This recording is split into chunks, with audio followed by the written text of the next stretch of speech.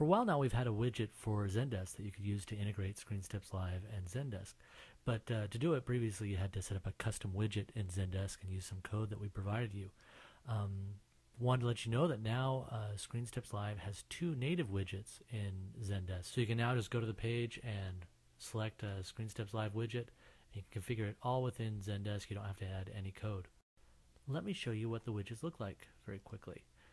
I have both the widgets on this page. First, there's one to create tasks in ScreenSteps Live, and another one to search tutorials.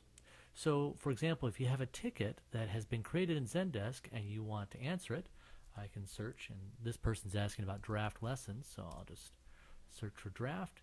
It gives me all the lessons back that have matched that search, and I can find the one that I want. How do I change the draft status of the lesson?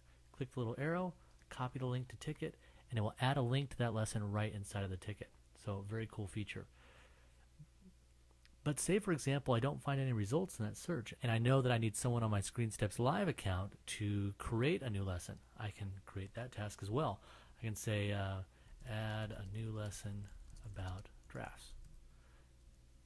And in the description, I can add more information, but the link to this ticket will automatically be inserted, and this task will then be created in my ScreenSteps Live account, where the authors on that account can then claim it and create the materials we need.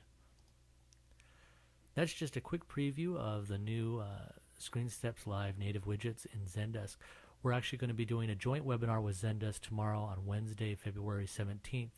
You can go to our webinars page or the Zendesk webinars page to register for that. Thanks a lot.